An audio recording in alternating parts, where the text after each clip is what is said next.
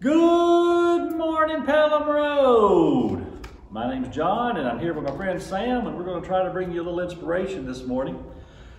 This morning, we're talking about someone who wrote a lot of hymns that are in our hymnal. All right, we're going to be talking about the work of Fanny Crosby. So, Sam, I'll turn it over to you now. When you said Fanny Crosby, I knew we had a lot of hymns in our hymnal by her. And so I looked them up. There are 15. Okay. I'm going to tell them to you real quick. All right. Because you'll be surprised, I think. To God be the glory.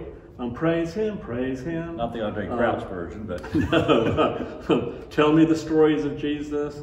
Jesus, keep me near the cross. Redeemed, how I love to proclaim it. We have two tunes. Redeemed, how I love to proclaim it. And then Redeemed, how I love to proclaim it. Both tunes in our hymnal.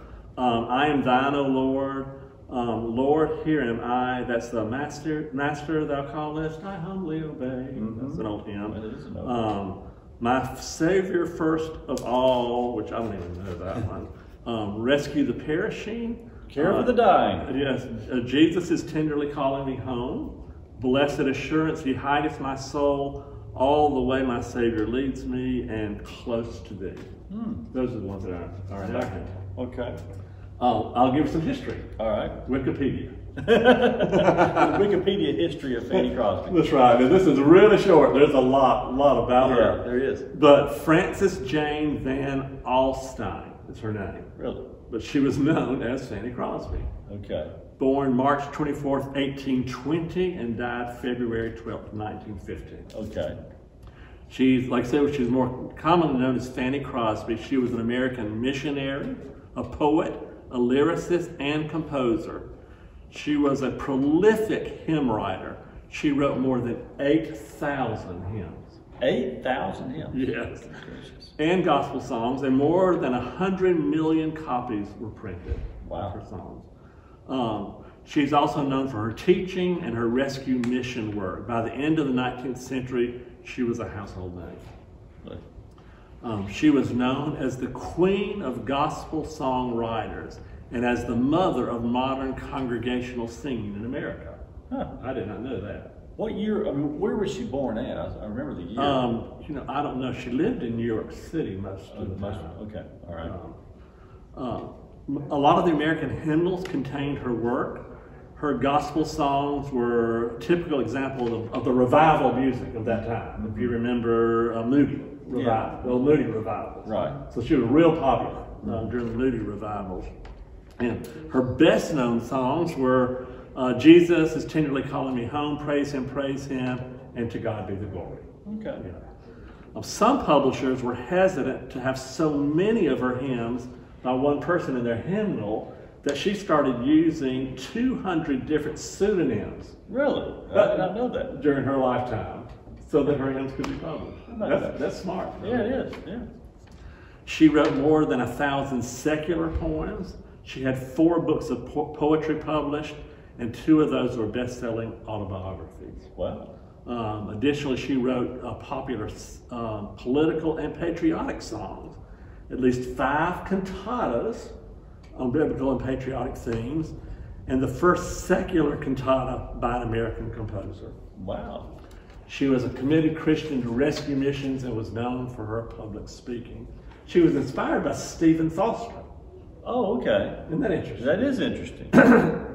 And typically she was paid $1 to $2 per song. Wow. How things have changed. Really. When it comes to her political songs, I found this interesting. In 1840, she was an ardent Democrat and wrote against the Wing candidate.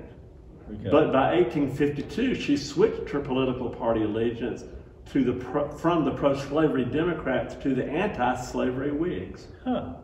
So she supported Abraham Lincoln and the new Republican Party. Wow. That's pretty interesting. Now, do you have a little tune you can play for us? Can I tell you just a few more quick things? Some more information. Yeah. Okay, I did not know. Not very much more. Okay, that's all right. She always began her writing. People have all morning. They just turn this devotion on and they just listen to it all morning. She always began her writing process with a word of prayer, and she wrote from 6 to 7 hymns each day. One time she wrote 40 hymns in a day. Wow. she had to have her works transcribed because she could barely write her name. Huh. That's interesting, isn't it? Yeah. And she didn't compose many of the melodies that she had. In 1921, the author of the Dictionary of Hymnody said that her hymns were very weak and poor. They were crudely sentimental and gushy. Today, we would say they describe the deep longings of the human heart, and they have stood the test of time. Mm-hmm. One little P.S. Okay. She lived decades in Hell's Kitchen in New York City, which is where Metro Baptist Church is, where we partner often in mission work. That's right. That's interesting. That was interesting. She really worked for the needs of immigrants and the poor. Her quote was, open your hand wide to those in need. She lived in a dismal flat in New York City, in one of the worst slums in New York City. Wow. On purpose. So she was a good organizer. She would organize concerts and symphonies in New York City and would give half of the proceeds to the poor. Now you never that's her mentioned, life. well, you never mentioned her family, and if you tell me that she had a family and raised children and did all that, I'm gonna be amazed. I think she did. There was so much to read, I stopped. Right. So you can Google. You can Google her name. We'll play a little piece of hers. Have you got one right there? Yeah, well, I got a bad one right here. Oh, that's all right. Really? We'll talk about it. Okay, we'll talk about it. So this is one that she used in revival, that was popular in revivals at that time. Okay. I will tell you, it is not in our Baptist hymnal today. Mm-hmm. I will tell you, it was in the old 1956 Baptist hymnal. Okay. And then you tell us why. Okay, all right, I can tell you. Like, name that tune. You tell me what it is. I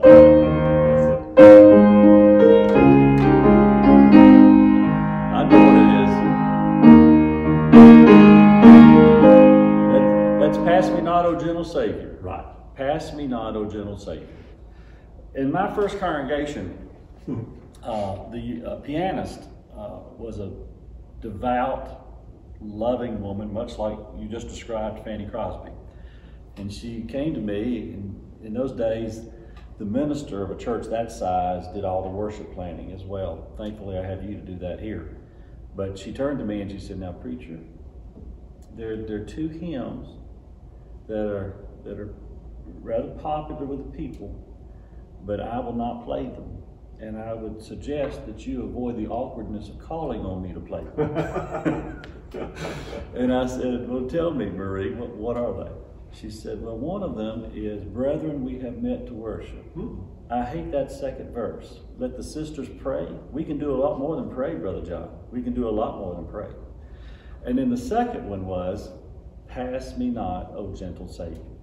She said, "Who ever heard of such a God who would pick some and not pick others? I cannot imagine that the Savior would pass any of us by, so let's not do that." And the redeeming thing about all of us is that we grow. You know, she writes "Pass Me Not, O Gentle Savior," which is highly Calvinistic. It's the worst game of duck, duck, goose ever. It is if God is choosing some, passing others, passing others, passing others, choosing some. But then later in her life, Fanny Crosby writes something like, "Jesus is tenderly calling me home," which is an invitation for God is coming for all of us and inviting all of us home. The prodigal son story. That is the prodigal son. Yeah. And so even her theology evolved over time. And you get a snapshot of what we would call less than stellar theology, but you get also snapshots of better theology as she aged. And yet she influences us highly, and now that I know more about her, I'm actually more interested. I'll go home and Google her and look up more. Good. Well, thank you for joining us this morning. Hopefully you found a little inspiration in the life and the story of Fanny Crosby.